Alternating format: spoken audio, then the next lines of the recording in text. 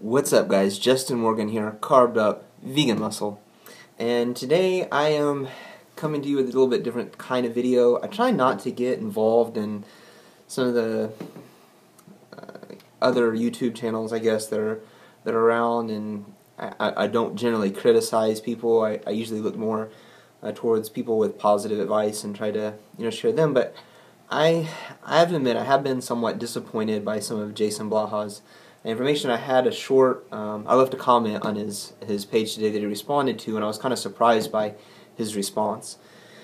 But he was talking about his new diet and his weight loss, and he was talking about how clearly it's working for him.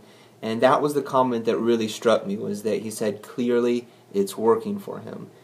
Because I would kind of dispute that it's really not working for him. It is working for weight loss if weight loss is your only goal, but I could starve someone to death and they would get weight loss. I could, you could put someone on chemotherapy and they would get weight loss. If weight loss is the only goal, then really any means would be fine. But my comment was, considering the strength and muscle losses, I would not say that was working for me personally. I would have guessed you yourself would have advised someone to go slower and try to minimize those losses rather than seeking rapid weight loss. And he quickly responded within a couple minutes, or within 1 minute, and said, I have other considerations personally. As a professional YouTuber, quick transformations are marketable and very much impact my income potential.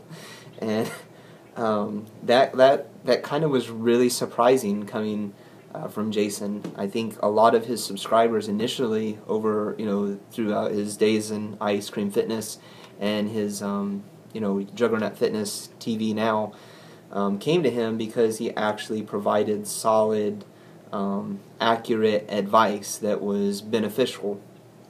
And it kind of sounds from his comments like he's really just trying to get some Mike Chang-ish get fit quick scheme so that he can market his YouTube page. And I guess I just kind of figure the people that he would draw from that type of marketing probably would not be people that are legitimately interested in having a long-term subscriber base and viewing his videos in terms of being a strength athlete and all that. They're just not going to be interested in what he has to offer because, I don't know, they're just, usually people that are like that are interested in something quick, which is what it is, and they're not actually interested in long-term results.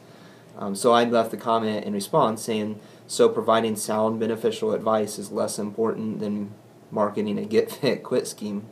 And I think that describes a lot of the people that are on YouTube and people that are out there in the health and fitness world and that type of business, is that they are less concerned with long-term health, long-term results, and they are much more concerned with something that will provide you with a lower number on a scale over the course of a few weeks or a few months, and whatever ramifications that's going to have to your body, and especially if you're an athlete, to your performance, is less important. So I guess in terms of me and what I do, I'm really not concerned with that for myself, and I'd like to assume that other people are more concerned with the long-term results, and especially if you're an athlete, your overall performance goals in the interim.